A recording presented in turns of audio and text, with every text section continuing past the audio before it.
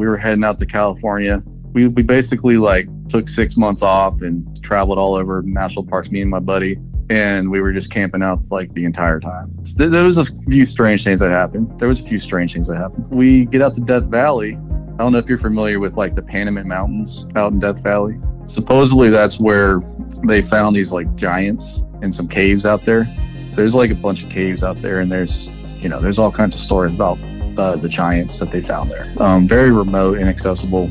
And so I was camping out in Panamint Valley like it was my favorite place out there. So I had camped out there a bunch. But this particular night, like, heard this crazy, like, gorilla sound from way up in the mountains. It was just like, ooh, ooh, ooh, kind of thing. But it was, like, so loud. The sound filled up the entire valley. It sounded like maybe it could have been two people. But then I was like, wait, that's coming from like way up in those mountains. There's little chance that anyone's up there doing that at like 2 a.m. The scale of that place is so massive. Like, I don't even think if you were a person with a normal lung capacity, you could even reverberate like that. And it went on for hours. I was like, damn, that's Bigfoot. It was strange. Never heard anything like that before or since. But all I can say is it sounded like a gorilla, like a stereotypical gorilla.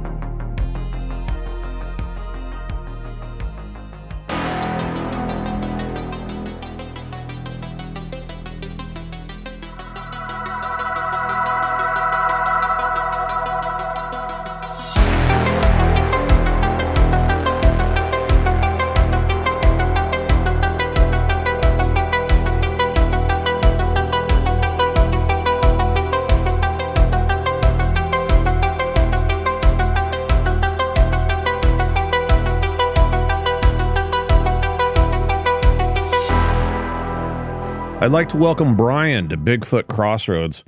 Bryan emailed me a while back a really interesting story. Bryan, thanks for coming on. Good to talk to you. Hey, thank you. It's great to be here. Yeah, let's just get right into it. If you don't mind, like you did in the email, just walk us through what happened. All right. So in the email, I was basically talking about the Bigfoot stuff, and but there's also some other, like, I don't know if you would want to call it alien or just some other weird stuff that happened. So I'll keep the two separate. Okay. Yeah, and if we have time, I can go into the alien stuff. Oh, we'll make time. Okay, cool.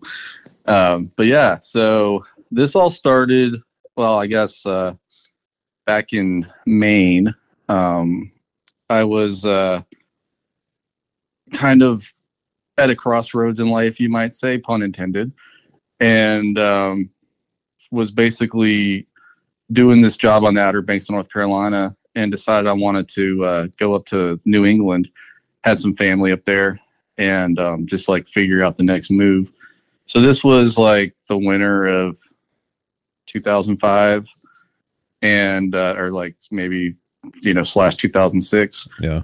And so I get up there and I'm like, what do I want to do? And I'm like, maybe I'll just go study herbal medicine. That sounds fun. So because I had kind of been into that for a while, and I was like, this was like right at the start of the internet, and I guess, around there, but I ended up finding this lady that does herbal medicine out in rural Maine. And I was like, all right, this looks cool. And my aunt and uncle thought I was kind of crazy, but I was like, I'm just going to go check this lady out. And this was like April. This was March, I think. I stayed up there for a little while, and then in March, I decided I was going to go over there. And so it's still like cold, and, I didn't know what I was getting into. Didn't have a cell phone, or I don't think she had answered her phone. And so I just decided to just go out there. End up getting out there late at night, and basically no one was there. It was just completely dark. And I had a hard time finding the place, because we found out later the snowplow had taken out the mailbox that winter. But so I get there, and I see a little fire pit. So I'm just like, start a fire, and I'm like playing some guitar by the fire. And I don't know, it's probably like 9 or 10 o'clock at night, maybe later. And right when I start playing guitar, I hear this like ridiculous, crazy scream coming from the wood line, because there was like a big field, and then the wood line was probably like, I don't know, quarter mile away, and then it just goes off in the woods for forever. And yeah, I heard this like crazy scream, and it sounded like, how best I could put it is it sounded like a mechanical wolf. Okay. Yeah, it was just like had this mechanical kind of sound to it, but it sounded like a wolf howl, and but also like a scream. And I had never heard anything like that before. Like, heard a bunch of coyotes in Vermont, and, you know, potentially some other, maybe like there's some wolves around there. I don't know, but I've heard some, you know, all those animals, and this was nothing like that. And, you know, there's like moose up there and stuff like that. Definitely not that. And you haven't even like talked to the lady at this point. You're just out there by yourself. Yeah. Yeah. I didn't tell her I was coming. Yeah. So nobody was there, and I was just like, all right, well, I'm just going to stay here. And, apparently she goes to Italy for the winters, and, I didn't know that. So nobody was going to be around there for a while. And yeah, so I don't know, man. I don't know what that was, but I got freaked out, and I just jumped in my van and stayed there the rest of the night. It was freaky. It was a freaky. Yeah, I would say so. Just you're brave for just doing that to begin with, but then like, right. Stupid. You hear that and you don't really know where you are or anything, just by yourself. Like, all right, we're in it. Yeah, it's getting real. So yeah, I just go to sleep, and then the next morning, I was like going out to fix that mailbox. So I found this old like cedar pole or whatever and put up the mailbox, and then the neighbors come over and they're like, what are you doing over here? And I was like, oh, I was just going to meet this lady. And they were like, yeah, she's not coming back here for like another month. So long story short, I end up meeting this neighbor, organic dairy farmer. And he takes me kind of like under his wing and teaches me all about like organic methods for treating cattle. And I was living on a shed out on his land for like a month until she came back. And that was really cool. And then when she came back, she accepted me as an apprentice for the year. And so this was about like maybe April, May when she came back, and I moved over there and met this girl, Rach, and we kind of became like fast friends, and we started exploring all over the property looking for herbs. And I had basically forgotten about the scream thing. Like nothing had happened out at Guy's dairy farm or anything like that. And I would basically just like walk around at night, like, you know, with all the cows, and nothing else weird happened. But anyway, so we're walking around exploring that day, probably like the day after I got there or something, and came out to the middle of nowhere. And there was this big clearing out in the woods, just like this big clearing. And right in the middle of the clearing was this old stone circle, probably about like 10 foot in diameter. Yeah. Kind of weird. Yeah. I don't think that the lady knew about this. It wasn't like on her property. It was like off her property, on this neighbor's property. And there wasn't any trails to get out to this place. I mean, I don't know, you know. Maybe she was into some witchcraft stuff, or maybe this was like a old pagan thing from like way before, or maybe it was like a Native American thing. I have no idea. But I know that the stone circles is a big thing in like pagan culture, I guess. And it's associated with like fairies, and like you don't want to go into the fairy ring kind of thing. And so like we were just kind of goofing off and like jumping around all in the fairy ring, I guess you might say, and, you know, not really thinking anything of it. And then later that night, probably about dusk, we were just hanging out in the herb house, is what we called it. It was like this old dilapidated structure. And basically I was like going to walk out to my van to get some tobacco, And walking from the herb house to my van, there's like no lights. I don't even think I had my headlamp on. I don't even know if I had a headlamp. It wasn't super dark, but it wasn't. Yeah, I knew where there was like a big trail through the tall grass, so you could get there pretty easily. And as I'm coming back from that, there's like this thing. It looked like a tree stump in the trail, or like right off to the side of the trail. And I just like stopped and I was like, I don't remember that. That's weird. And I'm just like stopping and looking at this thing. And then right then it just like stands up. And then it starts like hobbling over to me, like really fast. Like coming towards you. Yeah. Yeah. I just definitely got the hair rising on my, yeah, it came right for me. And the weird thing about it was, well, I mean, if that's not weird enough, it had like this like limp. And the lady, the medicine lady, you know, she walked with a limp because she had polio when she was a kid. And this thing walked kind of like how she was walking, but she didn't move like this fast. And like, she wasn't, yeah. So I don't think it was her like playing a joke on. She wasn't like that. But it was about her height and it walked kind of like her. And my first impression was like, or after I thought about it a little bit, you know, I was like, damn, it seemed like it was mimicking how she walked, whatever that thing was. Yeah. But of note, when it stood up, it just like stood straight up from a crouch position, like I've heard like Bigfoot do. Mm-hmm. It just stood straight up, like it didn't use its hands or anything. It just went boop, like straight up. I mean, was it like covered in hair and all that? So yeah, it was like pretty dark, but I kind of just saw the outline of it. But it was like completely black, whatever it was. And it was like definitely like covered in some hair, or, you know, I'll get into what else it could have been in a second, but like, yeah, it was definitely covered in some kind of hair. And yeah, unfortunately, like I was just so shocked by it and it happened so fast that I didn't really get a good look at it. Because it was kind of, you know, like I said, it was pretty dark too.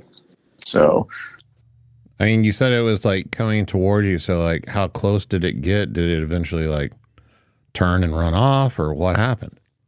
I turned and ran off. Okay.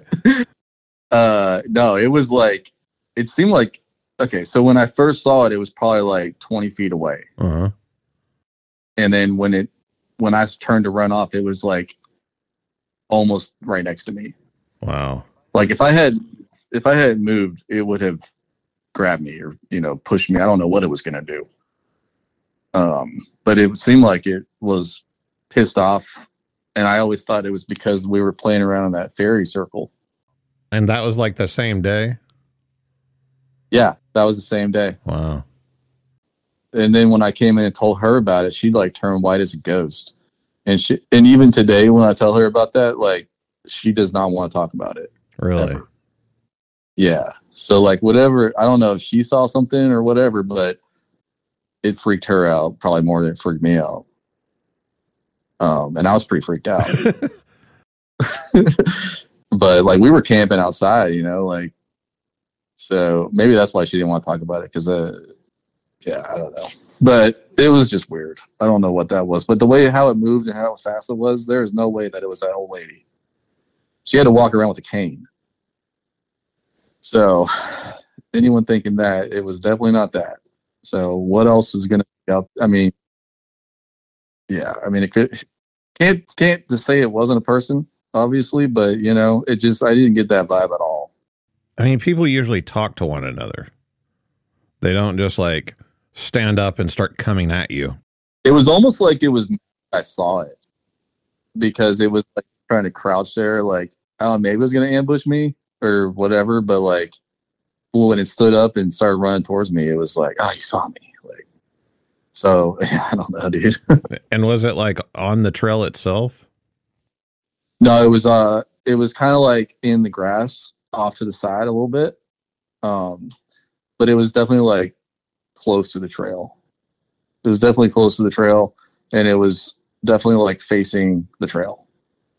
Yeah, that's so weird, especially the way that you're describing how it walked. You know, whenever I was younger, I knew some older adults that both had polio whenever they were younger. So I know that walk that you're talking about. Yeah.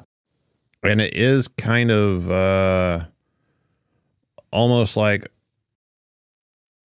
I hate to say it, but kind of like an orangutan walking on two legs, kind of like that rocking side to side as they walk. Kind of like that, yeah. Yeah, that's so weird, though. I mean, did you experience any other strange things besides the scream and that while you were there? Yeah, so I alluded to that. That I was going to mention what else it could have been if it wasn't covered with fur. Yeah. And so a couple of days later, we were having lunch out on the porch, and her partner, this cool old guy, Jack, who has since, he passed on maybe like a year after this or something. But we were just sitting there having lunch, and he just like looks up, and then he just like looks back down, and he's like, I just saw, I don't remember exactly what he said, but he's like, he just saw like this black creature walking down this little trail, like off close to the wood line. And he said it was wearing a black skunk cape with like a little pointy hat. And I'm like, what? Because I don't know why, but I didn't tell them about seeing that thing a couple of days before. But yeah, he was like, yeah, I saw that. And I was like, well, what do you think that was? And he was like, I don't know. So there's that. So I always called it the skunk gnome. And I was thinking like, well, maybe that was like a gnome or something, because there's like gnome mythology up in that area. And they're purported to be like kind of, malevolent and protective of stuff. Yeah. How tall did he say it was? Probably like 4 or 5 feet. Maybe less than that. But it was definitely like not an average person size. It was short. And it was wearing like a skunk pelt type cape.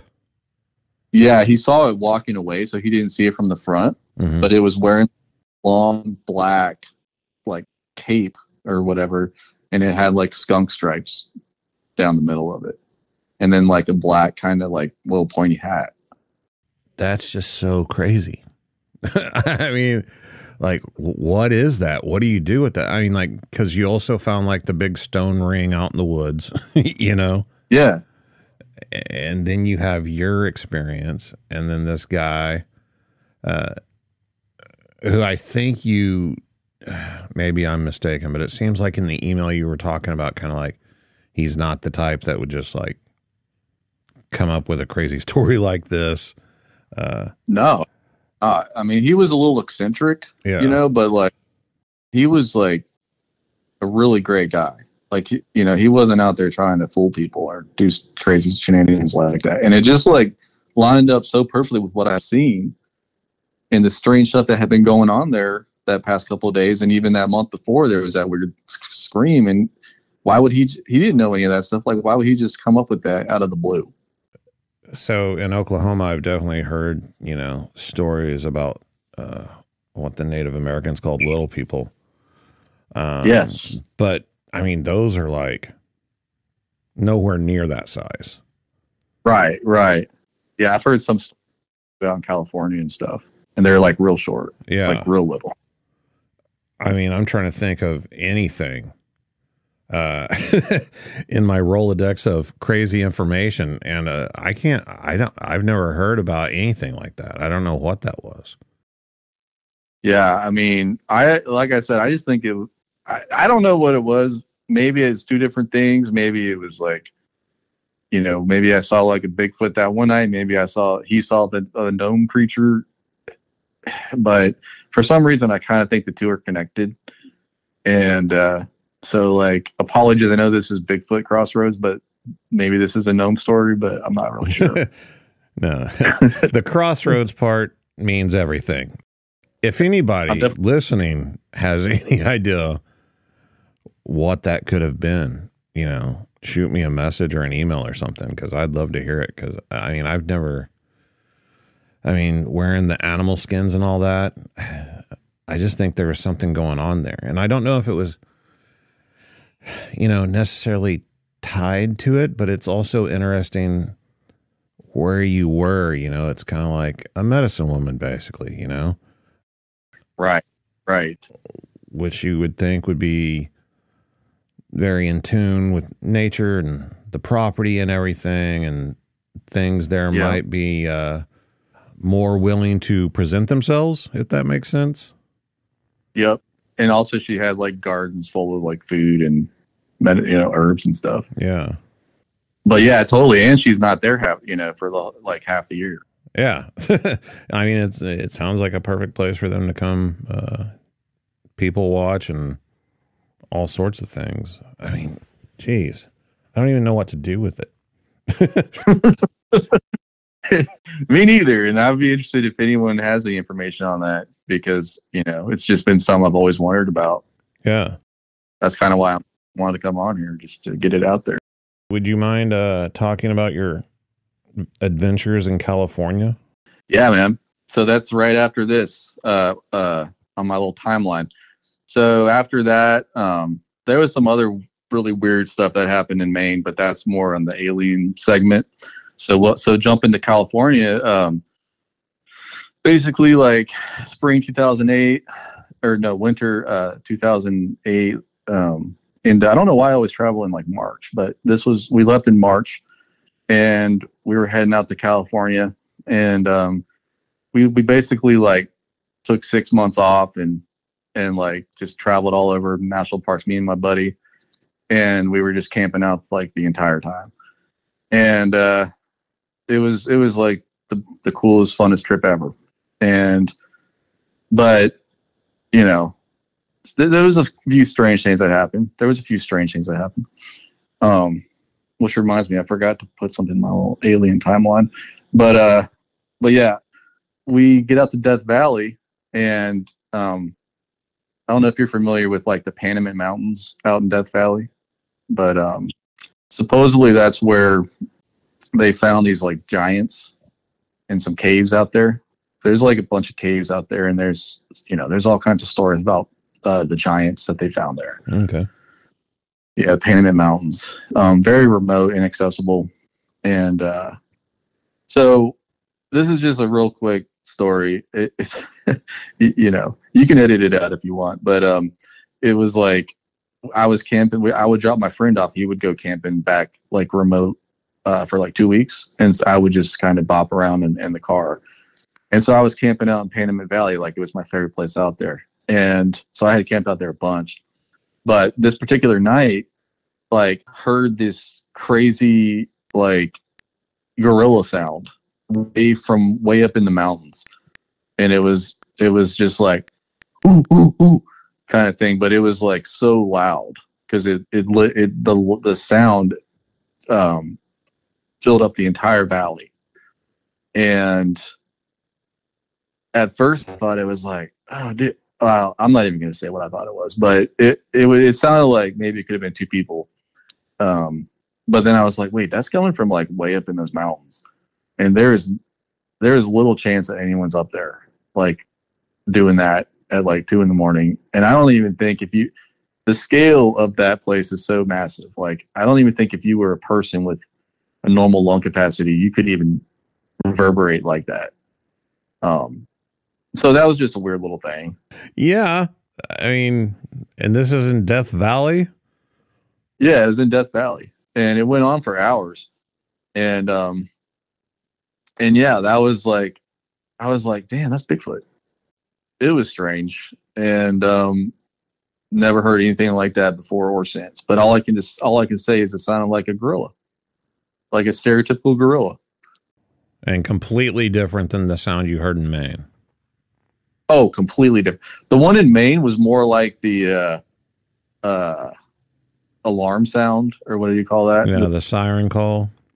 Yeah. It was kind of like that, but also like not quite like that. I've heard that siren call out in California too. Okay, let's just jump to that. So I was out and ended up on this farm in California, cannabis farm, and my little brother graduated in like high school, like 2008, I think. Yeah, so it was that summer. And so I took off to go see his graduation, and like I have a thing about flying, so I rode the Greyhound bus across country to Virginia. Don't recommend that. I didn't. That would be a fun trip. Yeah, that's a whole nother story. But it was like so late. I was so late. I ended up missing his graduation because they're just like never on time. And when I got back to California, I got dropped off at like 2 a.m. in Reading, and had to like hitchhike back to where I was up in near the Trinity Alps, and then I had to walk like 10 or plus miles back to this remote place we were at. And it was actually the night when I was walking back of the 2008 lightning storms that caused the massive fires of 2008 out there. And it was like just hell on earth the whole summer. But this was the night when all the lightning was striking everywhere, and it was intense. Like you're walking out in the backcountry and there's just like lightning going off everywhere. But it, so there was just like unrest in the air. There was just a bunch of unrest going on. And when I get out to this bit about the halfway marker of that walk, there's like this huge ranch, and like the elk come down there and migrate down there every winter. And there's just like herds of elk out there. And so I'm walking through this giant, farm or like ranch, and all of a sudden I hear that siren call. I hear that, and I'm like, do they got a siren? Is there like a fire from lightning or something? That was my first thought. And I was like, they don't have no siren. Like this is like this remote ranch in the middle of Northern California, like in the middle of nowhere. Like, and then I heard it again and it was closer. And I was like, oh shit, I know what that is. And instantly, right when it dawned on me what I was hearing, the entire herd of elk was stampeding. The entire herd of elk was stampeding. It was like, I don't know, 100 of them, maybe less. Wow. And they were literally coming right towards me.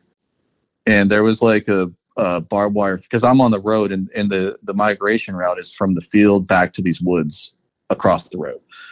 And you would always see them jumping over the barbed wire. It's just like driving to town. You always see the elk out there. They're always like jumping over the fence. I always saw that so many times. And this is like a 5-foot tall barbed wire fence. And they would just like jump over it like it was nothing, And, but yeah, never had been in like a elk stampede before. So I basically just had to like curl in the fetal position and like pray. And these things were literally jumping over me. Wow. And elk are like freaking huge, man. Huge. Absolutely ridiculous. Like Ford Expeditions, like jumping over a fence. Yeah. And this was at like 2:00 in the morning, you said? Yeah. Yeah. I mean, that would have been terrifying. It was so dumb. I was like, why am I here? And it was like right when I walked through is when that alarm went off. Yeah. And so it's whatever that was had seen me. And I always thought that, that's why they were yelling, because they thought I was trying to like hunt some elk or something. And I was like, no, I'm just passing through. That's an interesting theory. I mean, elk stampede, lightning storm, Bigfoot siren call. Yeah, that would, I mean, I'm just trying to put myself in that position. That would have been so crazy to experience. It was crazy. And the crazy thing was, only thing I had for a light was a old, like a cheap, not even a good, but like a cheap lighter.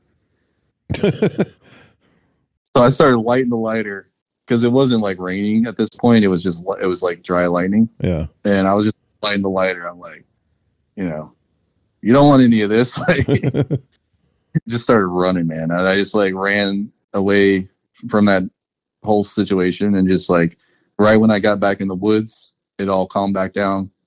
Didn't have any more problems, and finished my walk, and passed out.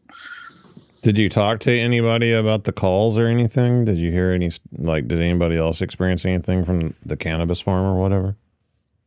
Oh, no, that was like 5 or 6 miles away. Oh.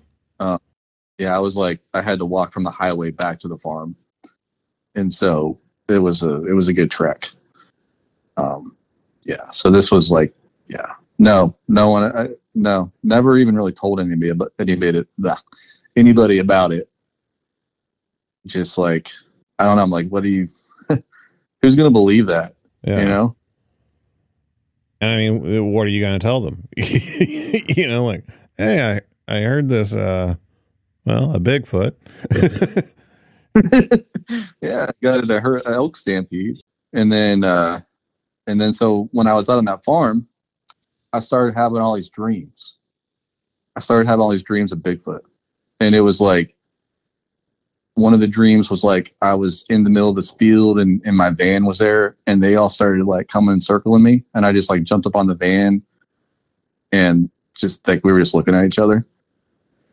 And I don't know what that was about, because like I had never had anything like that before, but I just feel like now looking back, it was because I was starting to come into their territory, and I was starting to they were starting to notice me. Maybe. Mm-hmm. I don't know.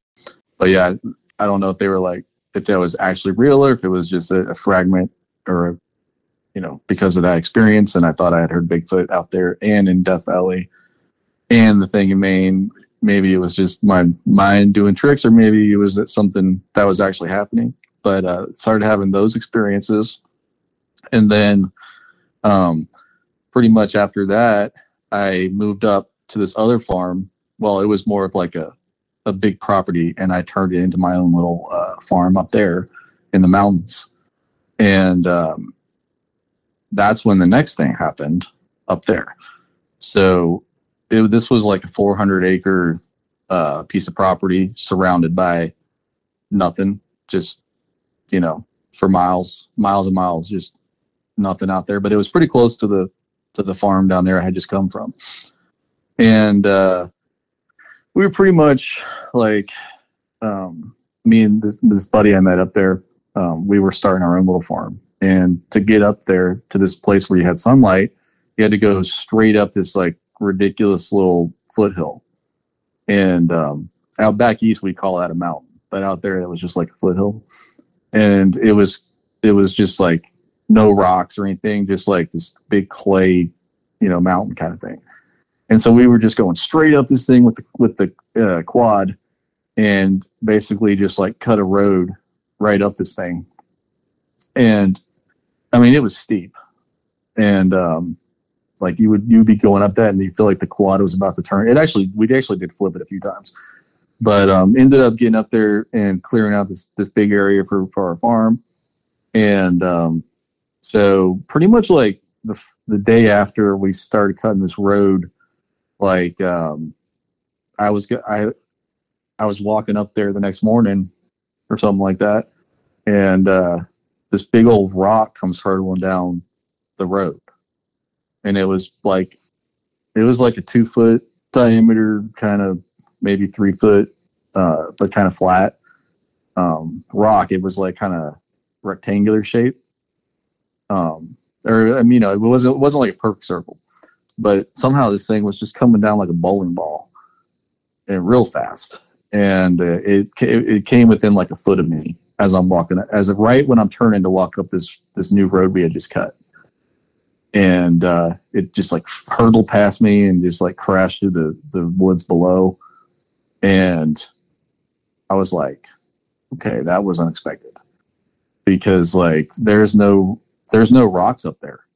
We had cleared all this land up there, and it's like, if like East Coast mountains, it's just like it's kind of rare to find a rock until you get like way up there, and then there'll be like some little spires sticking out from the ancient mountains or whatever. But mostly it's just like sediment and clay. And that's what this was, but there was no rocks even at the top of this thing. It was just a rounded clay hill. Because we dug down there like 10, 20 feet down into this clay, and it was just the easiest digging you ever did see. And, just no rocks anywhere. And so the thing about this rock was it was like a river stone. So there was like a creek and a river, down that right through her property. And then there was a big creek down at the bottom, but all those rocks had calcification on them from the alkaline water in the creeks. And then the river, or like I guess you would call it a creek, but it was pretty much like a giant creek down below would have the river rocks. That's probably where this came from, because it was like the ones from the creek up above were like calcified, and this was just like perfectly smooth and, right from the river. And so it seemed, geologically that rock came from a river at some point in time. When it got up there, I have no idea. But yeah, it was just very odd. Yeah, it doesn't match the type of rocks in the creek above. Matches the ones at the creek at the bottom, but it's at the top rolling down. Mm-hmm. And how does a rock that shape just start rolling down a hill like that? True. Yeah. I know, right? You didn't see anything or hear anything other than the rock? Nothing. And right after that happened, I just instantly walked up there to try to make sense of it. And there was nothing up there. There could have been something up there. You're in Manzanita scrub. It's thick up there. So it could have been something up there, but I didn't hear or see anything. And, it was like some telling me to not be up there. And I know what people will say is you just cleared all that road. It could have just been a loose rock that came loose. Yeah. Right at that exact time. And then, like you just said, how would it even start rolling? Nothing else came down. There wasn't any landslide anywhere on that entire road. There was just that one rock. Yeah, and you could also look at it from the perspective of you did just clear that road. And so that might have pissed somebody off, Yeah, that's what I think. Because there was other weird stuff up there too. There was you familiar with Manzanita? Not at all. Well, it's like this really awesome little tree, that's like a bush that grows all over Northern California on the south facing slopes. And it's just this really hard wood. And but it kind of has these shallow roots. But I wouldn't say they're easy to pull out, but yeah, I definitely wouldn't say they're easy to pull out. And so there was a old Manzanita that had been pulled out by the roots that was that was inverted and stuck into the ground, and the root bulb made a perfect seat. And you could look over the entire valley below from this perch. Huh. Yeah, that was up there. That's pretty weird. I've seen pictures of inverted trees like that in strange places, Yeah.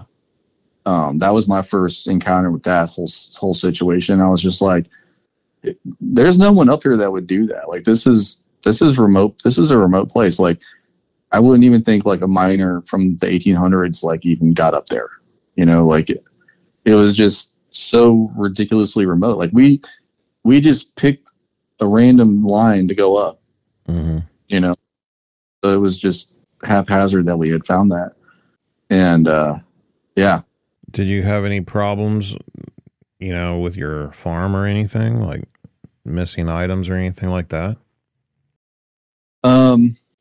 Yeah, you occasionally get a plant pulled out, and stuff like that.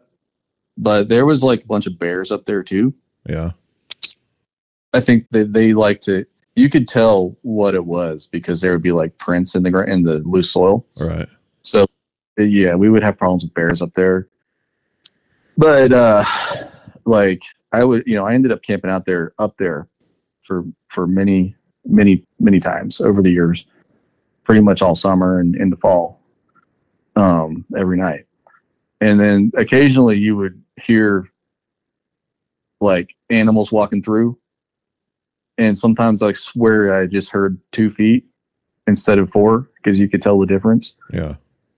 And you were always on guard for stuff like people coming up there. But I never saw a person come up there. I never saw any tracks of people. But the thing to remember is that soil up there is like super hard in summertime. Like it's easy to dig in winter, but in summertime it just turns to cement. So things aren't really leaving tracks up there in the summer. Yeah. There was another weird thing. There was a couple other weird things up there. One of them, they both happened to my buddy. It was my partner.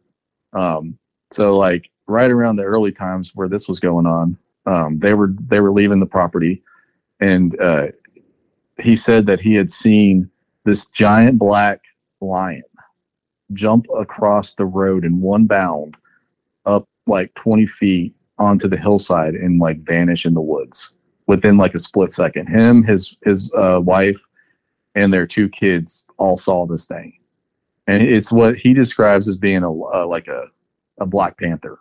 That's what he thinks he saw. Huh. Yeah. I don't know if it's one of those things where,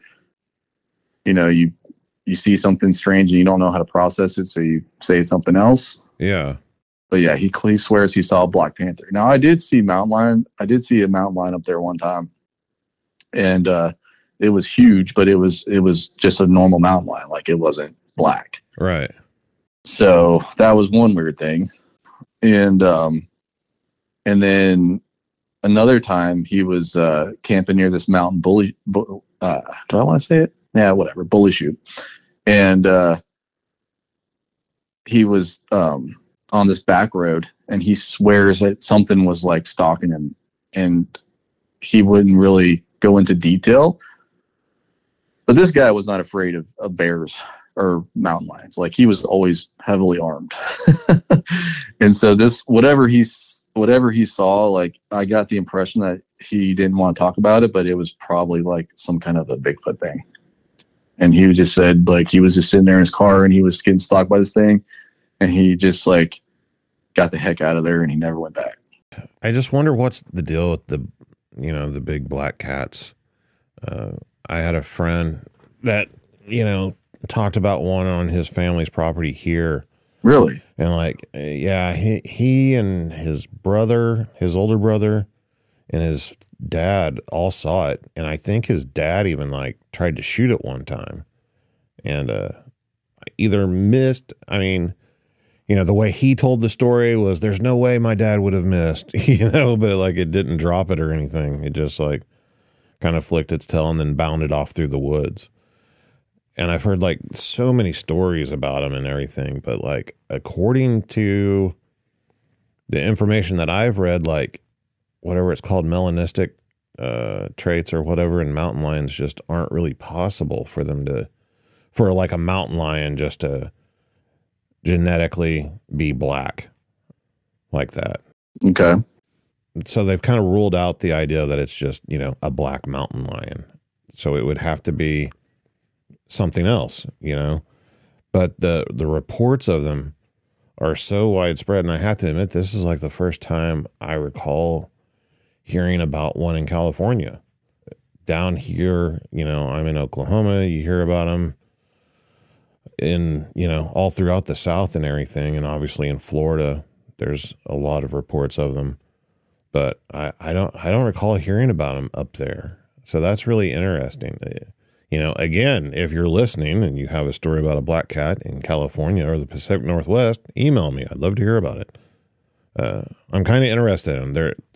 It's just something, like that was like one of the first things that I read about whenever I was a kid, whenever I got into like all the unexplained phenomenon stuff. Nice. And it's just weird that, so many people see them, but nobody has any idea what they are or anything.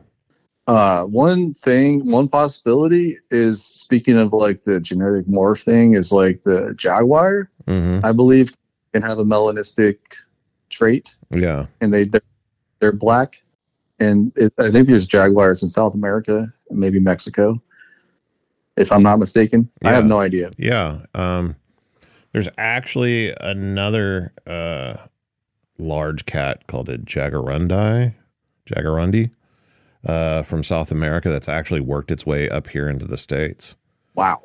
And they've been spotted in Oklahoma, as a matter of fact. And they're like a spotted cat type thing, but they're not huge or anything like what we're talking about. Okay. Yeah. This thing that he saw, he said was huge. And yeah. I mean, if that can get up in Oklahoma, then, it could probably get to California. Yeah. Just as quickly, I mean, people think like, say for instance, Death Valley, people think that it's just like a big flat empty desert, but it's actually, if you look at a map on Google Earth or whatever, you can see the green belts extending, and they follow the mountaintops. So there's like ponderosa pine forest up on the mountaintops and like all kinds of trees up there, and they extend in a north to south direction along the ridge tops. And so the travel is possible to be kind of like go undetected for something like that, to travel like a cat or, Bigfoot or whatever. That's totally possible that way. And there's not a lot of people up there. So if you kind of like look where the green spaces are, there's a direct line from like Southern California to Northern California. So I always thought about that with my whole encounter in Death Valley with the gorilla screams. I was like, well, I mean, if there was a Bigfoot, then that's where they would be, in that area, at least I guess, I don't know, during the day and night. I don't know. But yeah, it seems like that's where they would be, because it's really hot in summertime down there. Yeah. I was just talking to my buddy Richie about some Bigfoot stuff in Southern California. And there's actually quite a bit of stuff in Southern California, and people don't really think about Bigfoot being in Southern California. And then I had a lady on that had a Bigfoot sighting down in Mexico, and I had never heard of that before. So it just seems like, obviously people hear all the stories about, the Four Corners regions and Bigfoot, Arizona and New Mexico and everything. I mean, these things aren't necessarily just strictly associated with these large, expansive forests of the Pacific Northwest or anything. Any habitat where they can survive, it seems like you can find them. It's pretty crazy. Yeah. What I think, like, Les Stroud with his whole Bigfoot thing, Mm-hmm. he was talking pretty much anywhere that a bear can live, a Bigfoot could live. Yeah. And it makes sense. I mean, bears are huge. I mean, one of the things that we used to look for is good populations of deer and coyote in an area.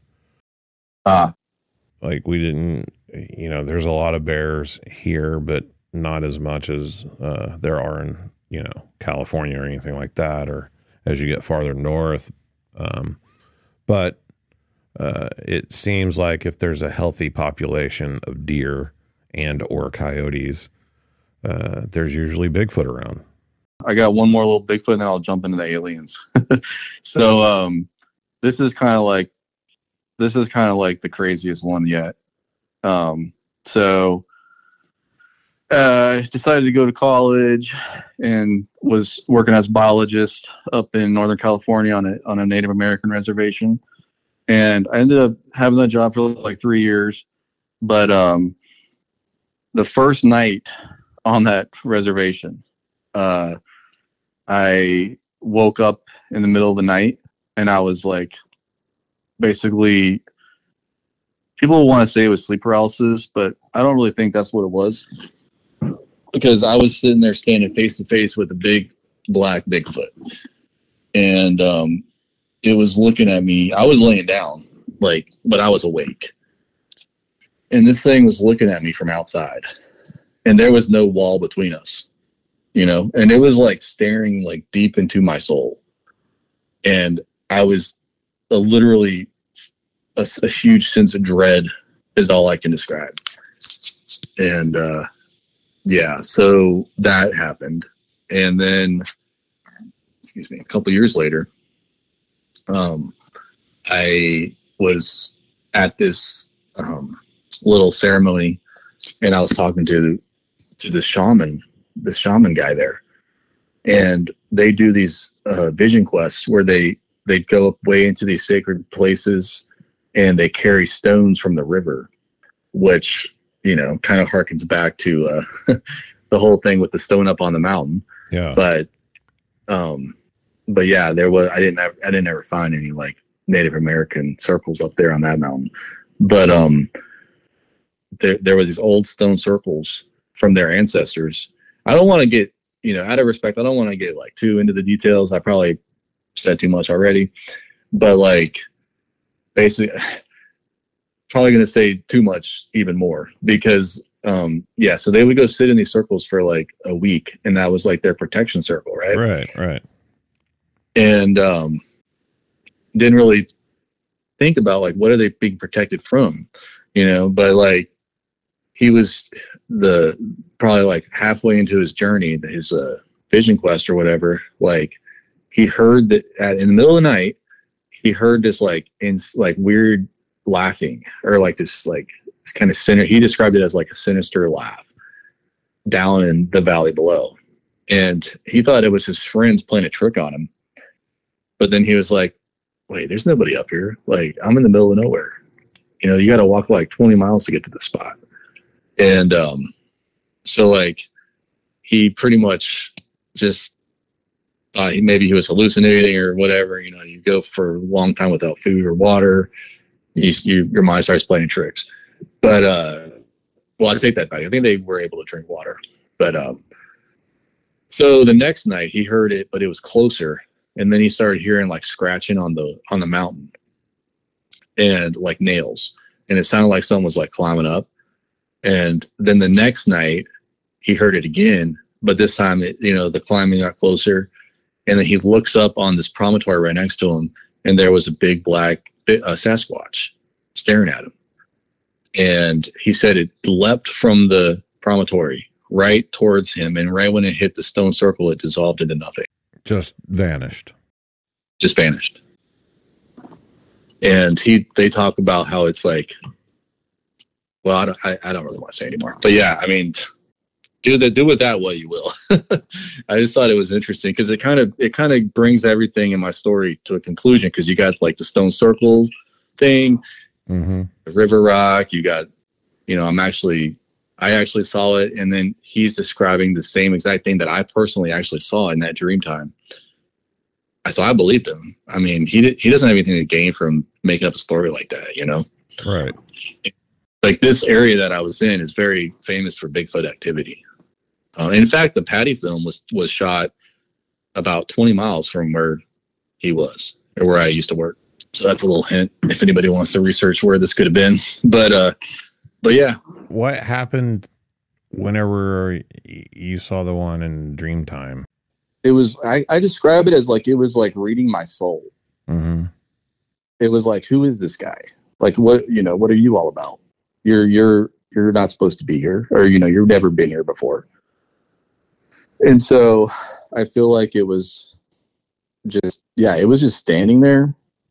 I'm not going to say it had red eyes, but it definitely, its eyes seemed shiny, maybe like an orange or like a red. Were you like inside a building? Were you in a tent? Where were you? I was in a house. Okay. And this thing was the direction that he was standing was right towards this back property where it was abandoned. There was an abandoned property. It was like this old house back there, and it had one of those street lights in the yard, but the street light would always like flicker and it would go on and off. So it was like super spooky. And it was standing like right around there back in that back property, but it was, I mean, in that direction, but it was like right on the other side of the wall of the house. And it was looking at me through the walls. So, I mean, it was like, it felt real, and I was fully awake and conscious, but obviously like we were in some other kind of space. It was analyzing me. And while it had me trapped in its gaze, I could not move, and I could not talk or scream or anything. I just felt like total dread. And maybe that's just like a sense of the unknown and you fear what you don't know. But yeah, I just felt absolute complete dread. And like, if this thing wanted to, kill me, it could have easily done that. The Native American man that shared his story with you, like, what was his opinion? Are they, evil, not evil? Is it like a spiritual type thing? The way that it vanished and everything, was it like a sense of like the one that he was talking about was the same one you saw? That I'm not sure, but I didn't tell him about my story. Okay. But yeah, I don't know why he shared that with me. Honestly, it was pretty special though. But I just feel like he shared with me maybe so I could share with other people, because they don't really like to talk about it. Right. Just out of ridicule and stuff. But like, at the same time, if you don't ever tell anybody, then it just dies with you. So maybe he just wanted to get it out there, like kind of like how I want to get this out there right now. Yeah, I mean, I don't know, but I don't know about I think from what I gathered, they kind of think that it kind of travels between the two worlds, mm-hmm. and it can be spiritual and it can be physical. It has some kind of like advanced understanding of what we could be capable of if we were more tapped into nature, perhaps. Right. As far as like evil and stuff, I don't really think they think they're evil, but I think that they will test you, kind of like how it was testing me, and kind of like how I was testing him to see if he was going to get afraid and run away or something. And you know what? This actually reminds me, the company I used to work for out there, the foreman, his wife, when she was a little girl, she was playing in her yard and saw a Bigfoot staring at her not far away. And he told me the story one day, and then I actually talked to her about it, and she was like, yeah, that really happened. And she was dead serious. So like, the people out there kind of like don't really like to talk about it, but if they trust you or whatever, they'll tell you stuff like that. Yeah. So it's pretty prevalent, stories like that out there. And I've heard other stories of other guys out there that with crazy stuff, like when they were kids, trying to like reach in the window and grab them and stuff like that. So there's something about being, they would always say like, don't go outside, you get, captured by the Bigfoot or whatever when you're a kid. Yeah. And like, they literally meant that though, because they just saw it, there's a lot of activity out there. Yeah. It sounds very similar to like the type of stuff you hear, all over really, whenever it comes to like rural America or whatever and Bigfoot stuff. It's like they don't really talk about it or anything, but if they trust you and they get to know you and everything, you start hearing stories all the time from everybody, it seems like. Yeah, exactly, man. Exactly. Kind of like Georgia. Like, I was surprised here. There's like, everywhere you go, there's like those little Bigfoot statues, or it's like the little plywood cutouts of Bigfoot. They're everywhere out here. And people have like Bigfoot stickers on their cars and trucks, and it's very prevalent. And I was kind of surprised. Yeah, like growing up in Virginia, I never thought that was going on up there, but now it comes to find, I mean, I would go hiking out on the Appalachian Trail like all the time when I was growing up alone. And now I come to find out that like that, there's even activity going on out there. I'm just like, oh man. But you would always feel like spooked out sometimes, when you're out there and you just get that feeling and you're just like, oh, what is that? So Bigfoot's not the only thing you've experienced though. Right. This is good. People are going to laugh on this one. Okay. But, July 2005, Marvin's Mountaintop, West Virginia, All Good Festival. It was like this awesome little music festival.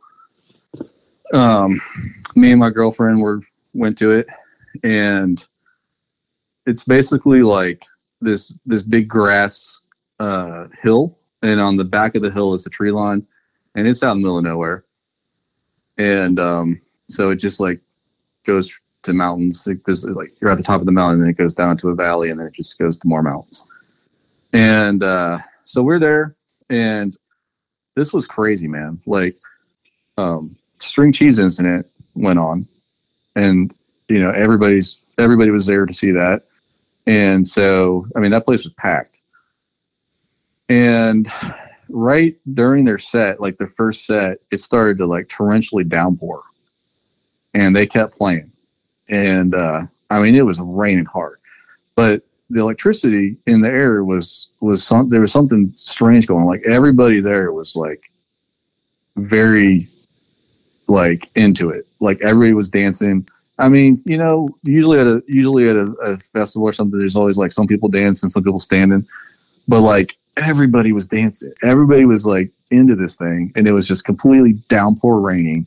It was ridiculous. And right around then, this orange flare went up in the air from somewhere in the crowd. And at first, it's like, oh yeah, someone's lighting off fireworks. But this orange flare hovered up in the air for probably like a good 5 or 10 minutes. And it didn't come down. Like it just stayed up in the air. And this is 2005, so this is not like drones are happening. So what could that have been? I mean, it sounds like what people describe as like the Brown Mountain Lights type thing. Oh shoot, I didn't even think about that. Like I've heard, and not just the Brown Mountain Lights, but like I've heard, Jonathan Dodd and the guys of Moth Boys podcast saw something very similar to what you're describing, if I remember correctly. I mean, they saw some other stuff, but like originally just the light type situation. Yeah. But I've talked to Joe and Jesse Doyle of Hillbent Holler, and they have some remarkable footage of the Brown Mountain Lights. And it sounds like you're describing those, same type thing, like basically an orb that comes up from nowhere and hovers in the sky. Wow. Yeah, I've heard of the Brown Mountain Lights. I actually went and camped out there a couple times when I was younger and never got to see anything, unfortunately. But I've seen them there's like some YouTube videos now. I don't know. Maybe that's the same one you're talking about. But I've seen them on these YouTube videos. But yeah, so this thing went up in the air, and it was like lit up the whole crowd, kind of. I mean, like not really, but it was kind of dark anyway. And then the energy just rose like 1,000%. And anyone that was at this show will tell you that like this was one of the most magical string cheese shows they ever saw. And then so right when the rain stopped and this thing like went away, for some reason I just happened to look behind me, and I'm staring at the tree line, and right where I'm looking, this UFO, stereotypical UFO, like all the flashing lights and one of the most beautiful things I've ever seen, comes out of the tree line, over the tree line, and hovers like just like a few feet away from the trees. And it's like they were just there to see the show or something. Like, and then I look around I like scan the entire crowd. No one else is seeing this thing. Everyone's looking ahead at string cheese. And I looked over at my girlfriend. She's staring at it because she had seen me staring at it, and she's looking back. And I was like, "You see that?" She's like, "Yeah." And it just like hovered there for like 30 seconds, and then just swoop, slowly backs away. I was like, "What?"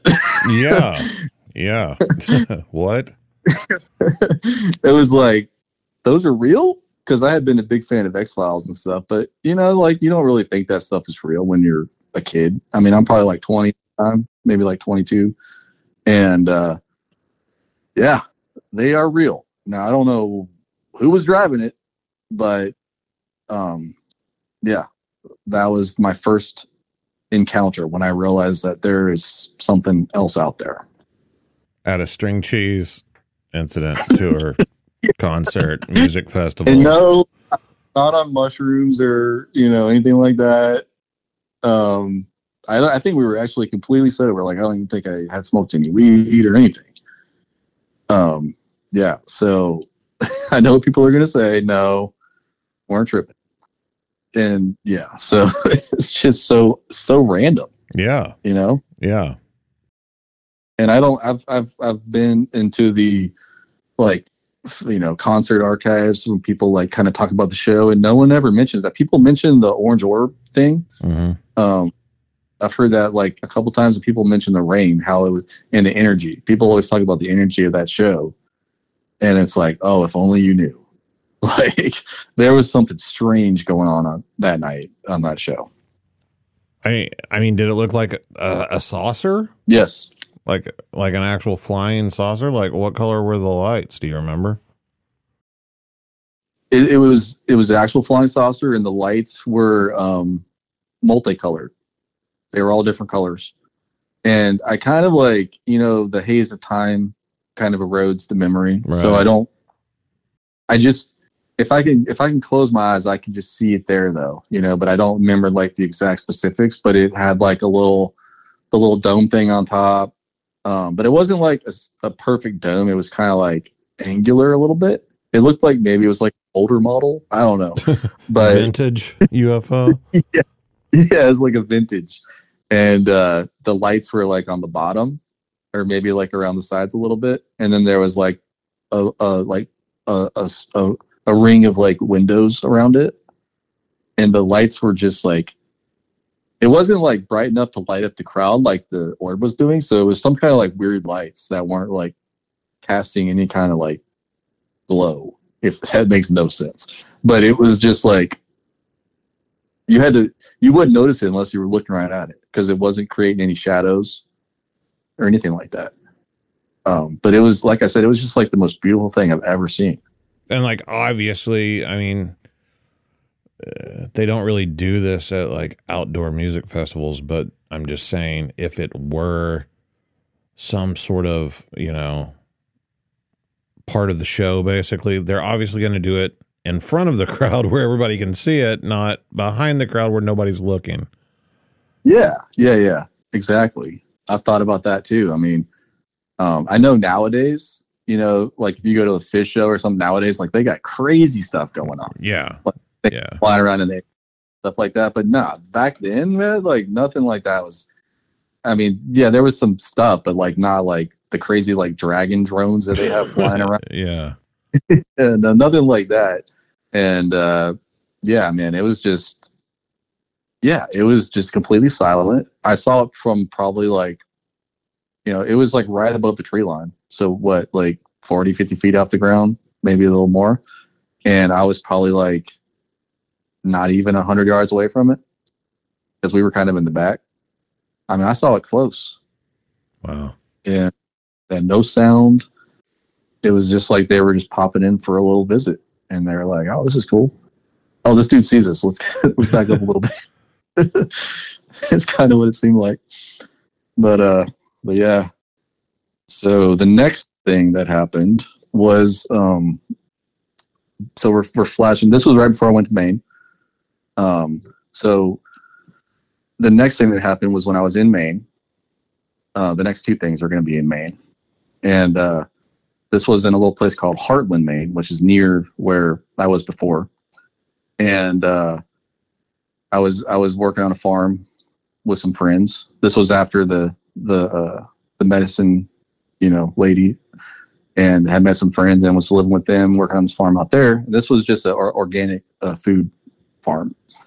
And so one night, I was out in the sauna. I had my tent set up in this sauna, and this was like fall, so it was getting a little chilly, but it wasn't like freezing.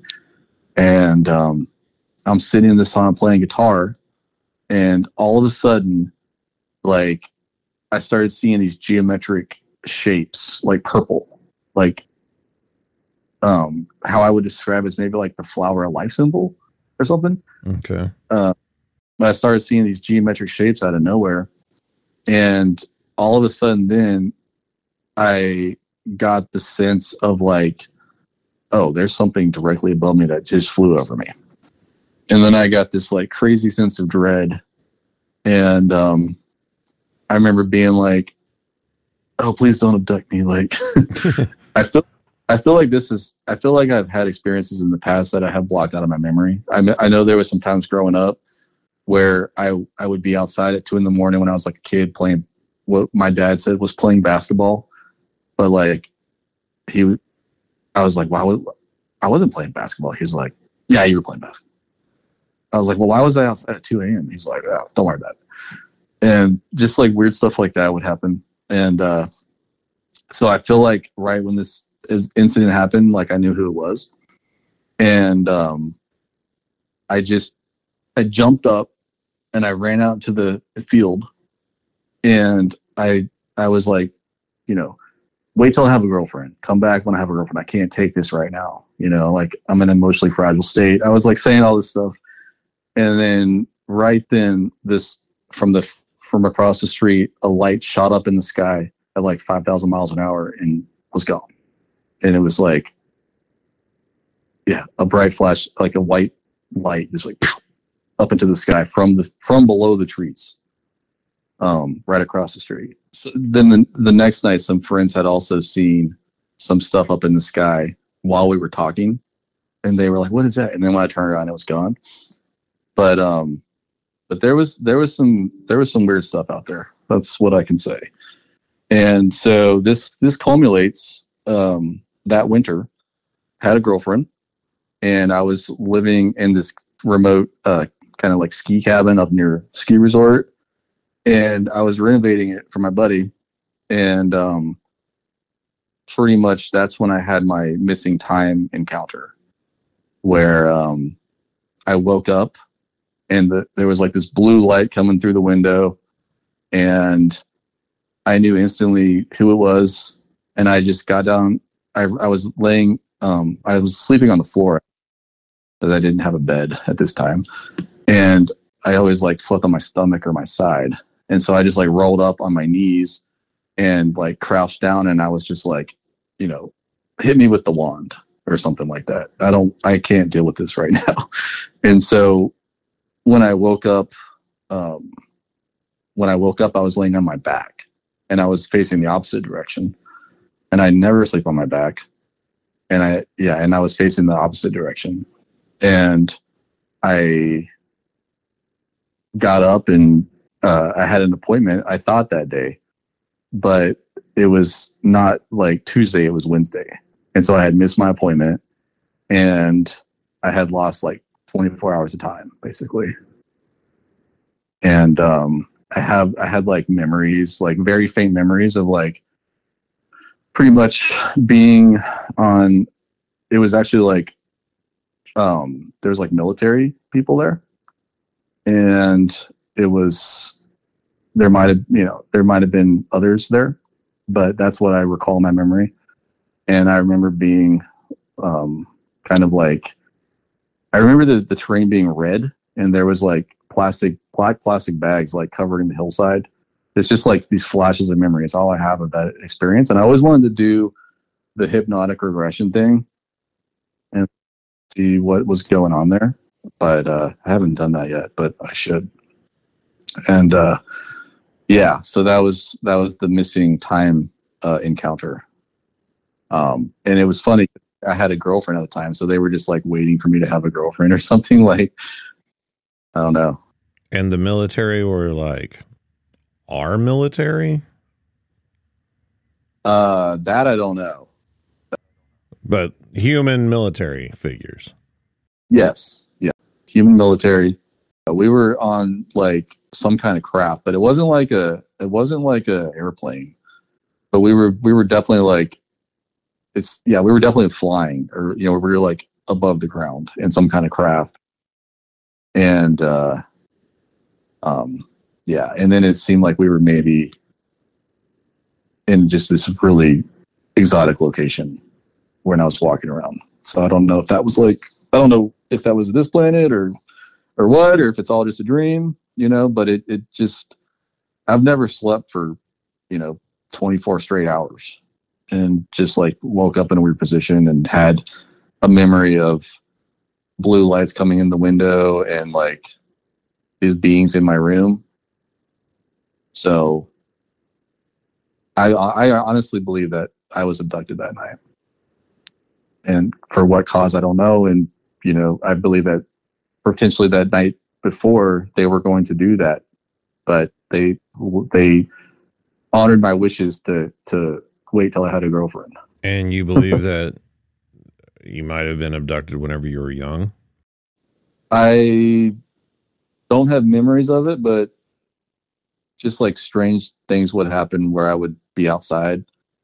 So yeah, I think that's a possibility. I think I've just, because for me to like know who it was when I was in that sauna and I just felt the presence, and to know what it was strange, because I had never had any memory of anything like that before. And then all of a sudden I just knew who it was. So I'm a person who is very much against doing this, but I'm going to make an exception in this case. If you take the UFO stuff and then you take the Bigfoot stuff, do you think those things are connected? I like that question, because before I never would have thought that, but now I am leaning towards that possibility. I've been thinking about it a lot, preparing for this show and stuff. And yeah, I think it's a possibility. What do you think? I mean, so, geez, I don't like to be asked questions on my own show. I mean, you hear stories not just from eyewitnesses, but also from investigators of seeing like orbs and stuff. And like I said, I don't like to connect the two. I don't think that necessarily because you're out looking for a Bigfoot and then you see something else that it's somehow connected to Bigfoot, or that if you think Bigfoot is in the area and then you see something else, that they're connected. Yeah. I know that early on in my research, you did hear, stories about UFOs and Bigfoot. And that is a theory out there that, they are connected. Mm-hmm. Right. But like, as I've gotten older, there's something going on, man. I don't know what it is, but people out there aren't experiencing just one phenomenon. They're experiencing a bunch of different things over their lifetime. Not everybody, but some people. Right. And I'm very interested in that because I'm one of those people. I've experienced various things. And I don't know if they're connected or if they're connected through the person that witnesses them. But it just seems like more times than not, it's like once you get to talking to people, if they've experienced something substantial in one area, then they also have experiences in other areas.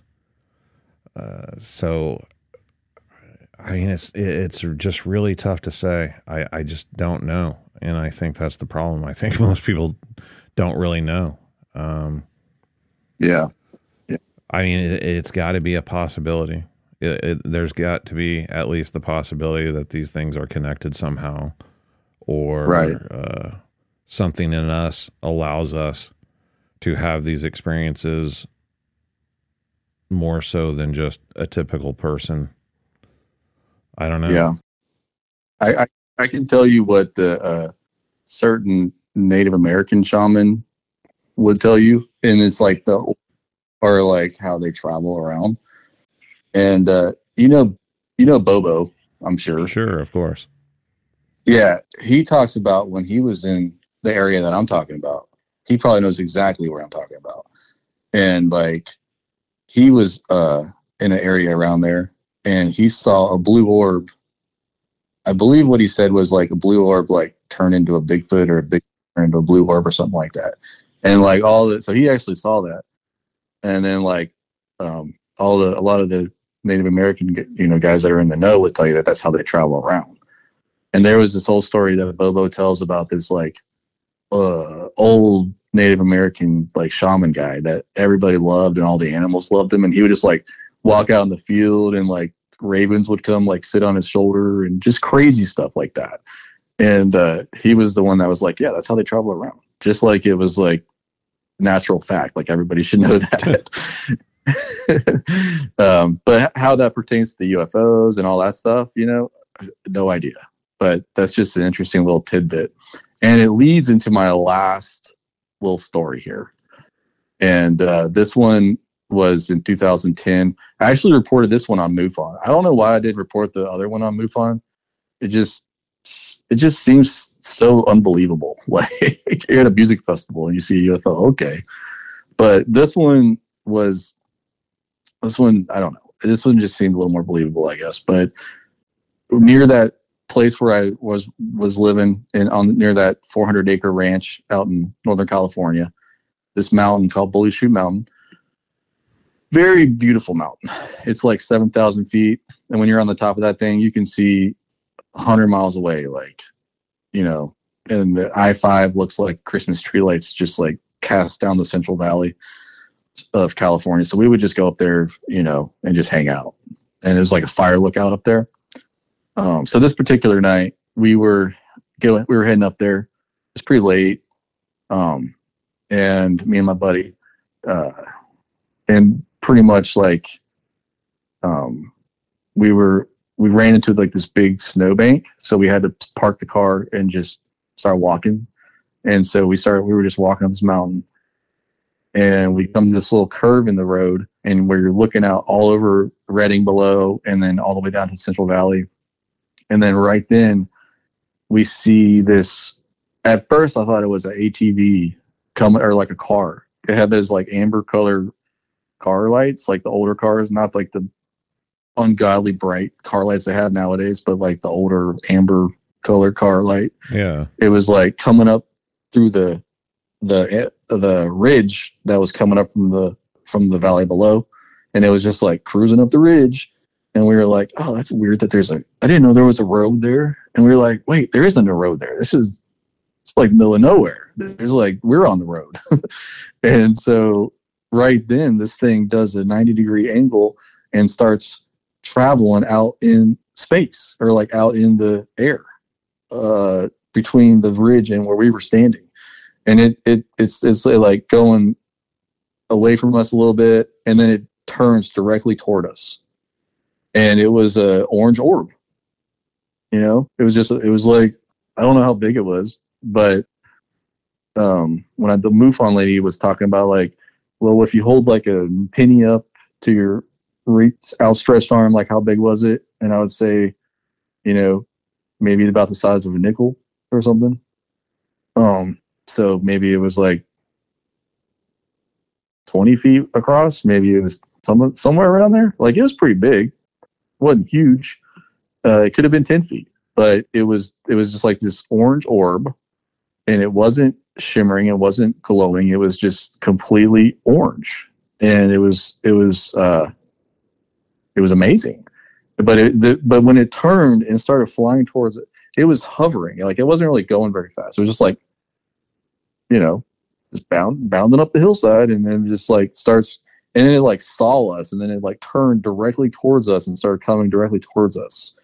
And probably when it got within like 200, 300 yards or something, I freaked out and I started running away. And I was like, I ain't having no close encounter of the third kind up here tonight, as I'm like running away. And my buddy was just staring at this thing like in a trance. So he just stood there, and I'm running away. And then I get over the little ridge and I see he's not following me. And I'm like, oh, dang. So I like ran back. And then right when I got back, this thing was going away. And then it just kind of, it's weird because I don't remember it, like what happened as far as how it disappeared, but it just kind of like hovered away. And and we were just like in disbelief. And One thing I didn't mention though is when we were walking up that road, we both felt extremely electrified. Like we both felt so good. We were just like, "You feel that?" It's like, "Yeah, I feel like amazing right now." And then we saw that.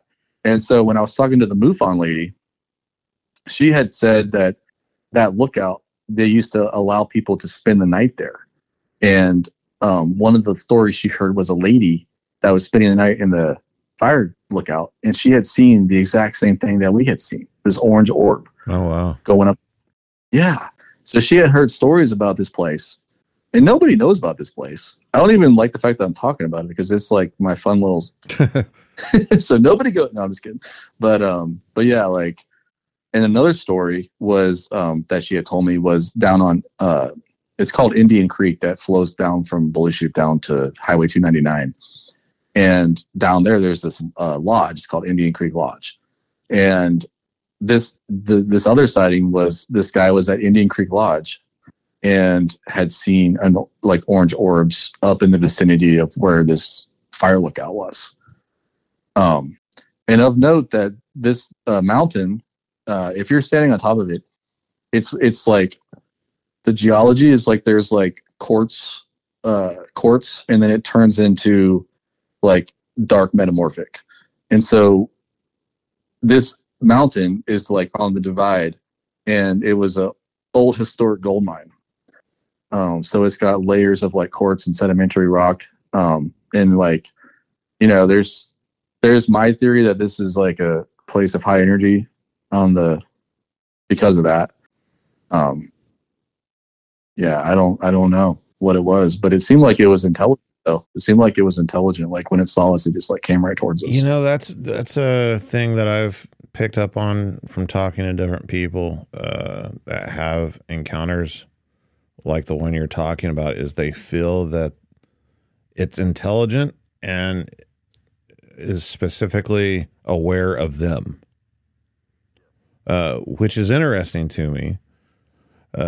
You know, I talked to my buddy Jonathan Dodd, the artist that did the graphics for the show and everything. He was on here, and talking to him about his UFO experience, they felt the same way. And I just found that really interesting because I'm thinking like, and I talked to him about it, like, you guys were observing it from this point. For all you know, there could have been somebody 5 miles away observing the same thing at the same time. Would they feel like they were being singled out by this thing? Would they feel that intelligence connection and reaction that you did? And here you are bringing it up again, and it's just, there's something to that, man. There's something to it. Yeah. I used to talk about people's Bigfoot experiences, how whenever they have a Bigfoot encounter, it feels very personal, like they were specifically singled out to have that encounter or whatever. Yes, and that's how I felt. And it seems like this is also a theme with the UFO stuff, or orbs, or whatever you want to call it. You were talking about that energized feeling. Would you say it's the same as what you experienced at the concert? Well, you know what? Now that you mention it, I did feel that similar kind of feeling when everybody was dancing and that orange orb was up in the sky at the concert.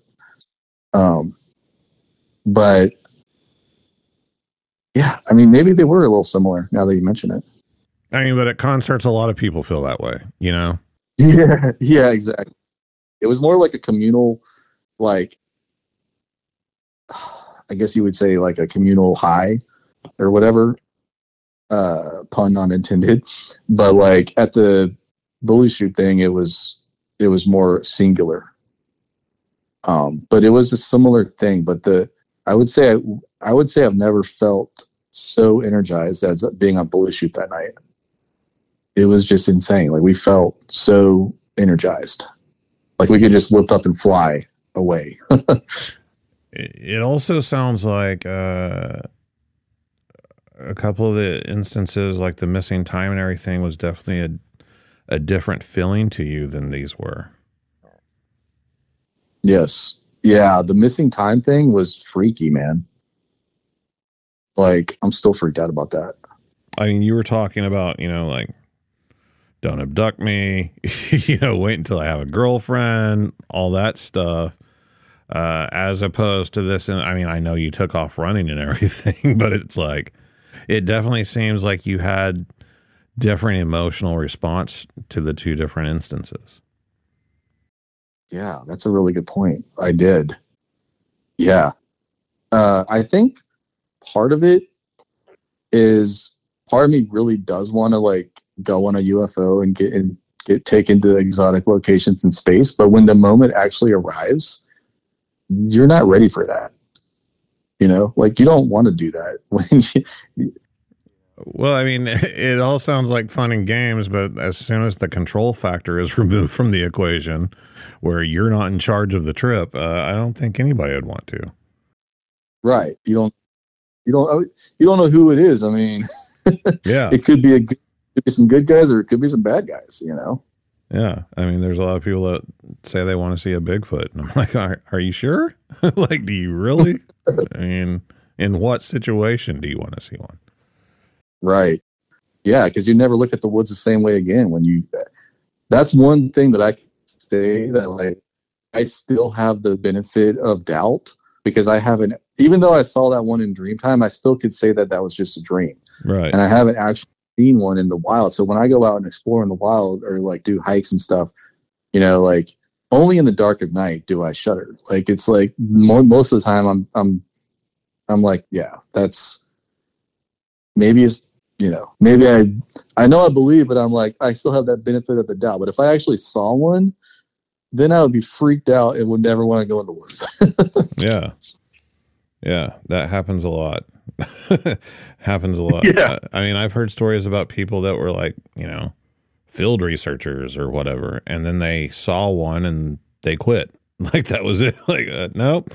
Well, what were you looking for? That was the whole point. But or like hunters that had hunted their whole lives and that was their entire, thing in life, and then they just never hunted again after they saw. Like, yeah. So part of me kind of wants to see one, but part of me also is like, well, I really like being outside at night, playing guitar around the campfire kind of thing. Like, I don't know if I would do that if I knew that there was just, but another part of me is like, I just want to know truth regardless of anything. So maybe I do want to see one, like actually see one. Maybe I don't.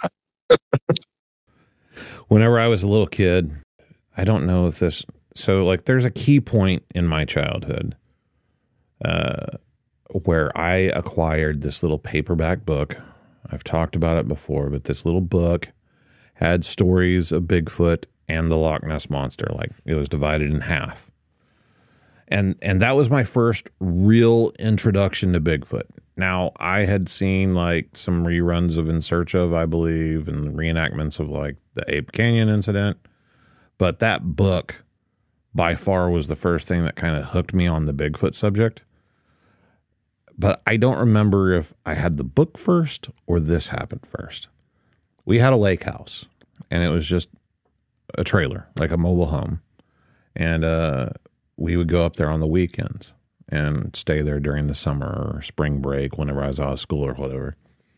And my bedroom was on the very end, and there was one single window in my bedroom that was next to my bed on the end of the trailer. And I had this dream that there was something at the window. And I got up and looked out the window, and there was a Bigfoot standing there. And its hair, growing up, whenever I'd, talk about this dream, because it was so, it freaked me out. I would refer to it as like calico, because that's the only thing I could think of was like a calico cat, because its hair was different colors. It wasn't like a uniform color.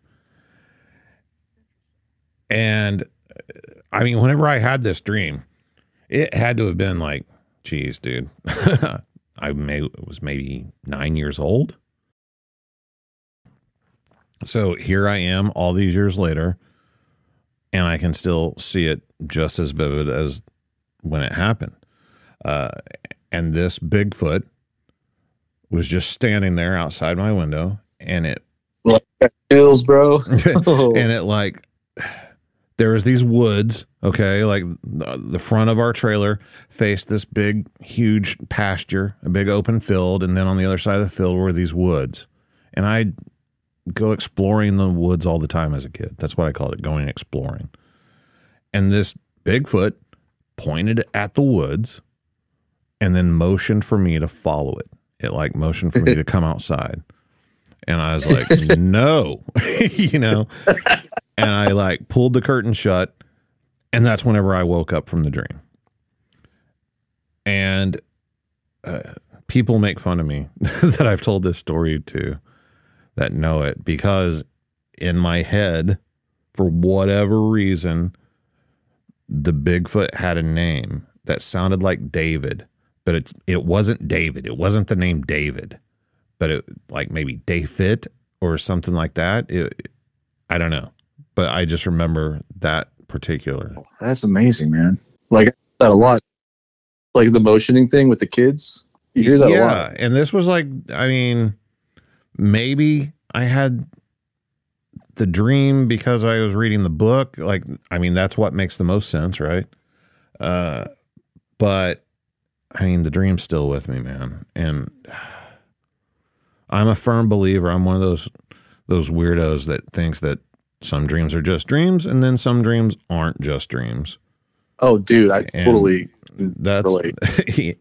You know, and here I am, all these years later, doing Bigfoot stuff, and I mean, it's a huge part of my life, and I just always think back to that dream as a little kid. Like, what was that exactly?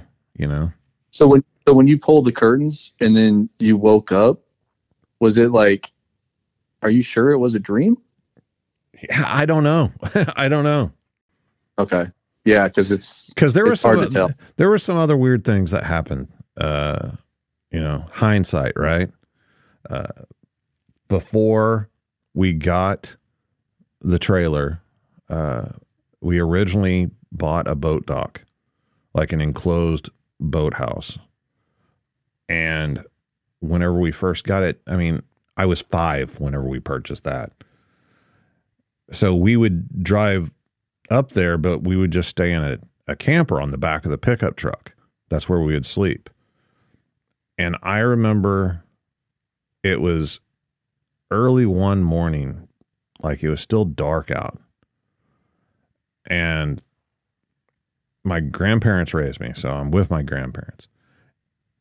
And my grandfather is awake, like he's up in the trailer, like looking out the windows, and he's got a gun with him.